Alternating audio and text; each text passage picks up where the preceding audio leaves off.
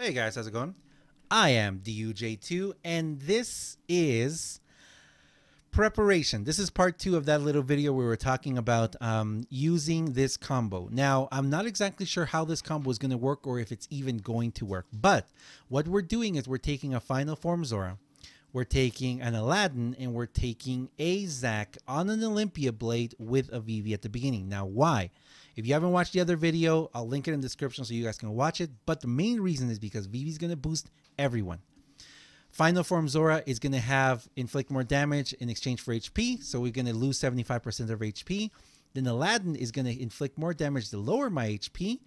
And finally, we're going to wrap it up with Zack, who also has the same special.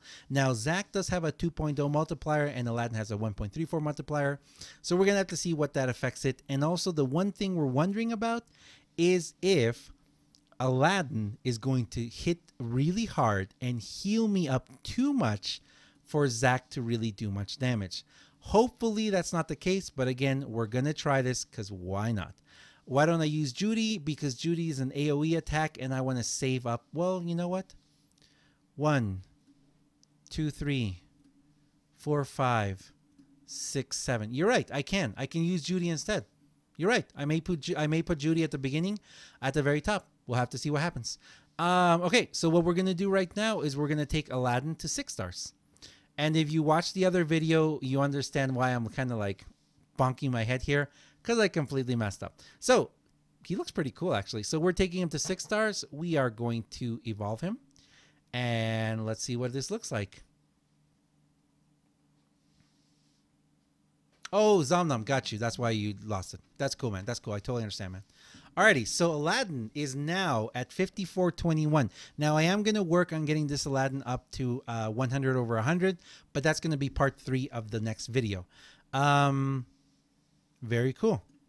And finally, we're going to do Zack. Oh, that's the other reason why I don't use Judy is because, well, no, I could use Judy. I just have to sit her. We'll have to try. All right, here comes Zack.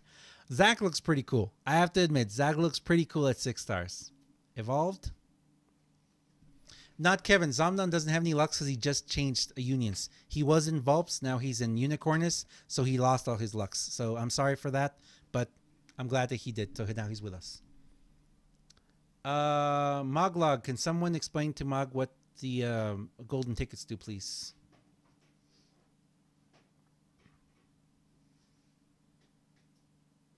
All right. So now that sword is pretty cool. I like that sword.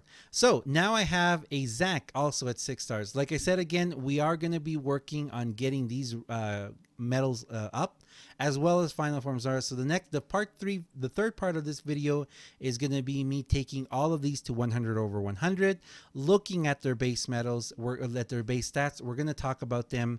I'm also going to do, probably on the side, I'm going to do a medal spotlight of each of these medals, kind of explaining how they do, showing them in action, each individual medal, and so you guys can see what they do in action and, you know, if they're actually worth doing or not.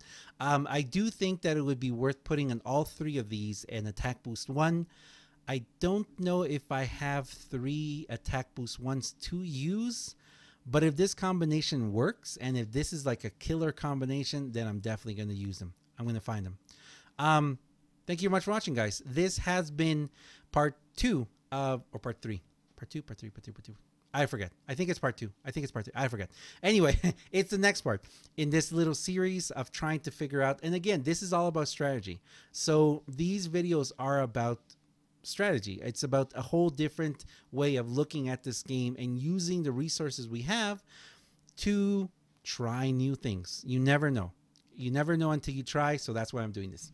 Thank you very much for watching, guys. I have been DUJ2, and I'll see you guys next time. See ya.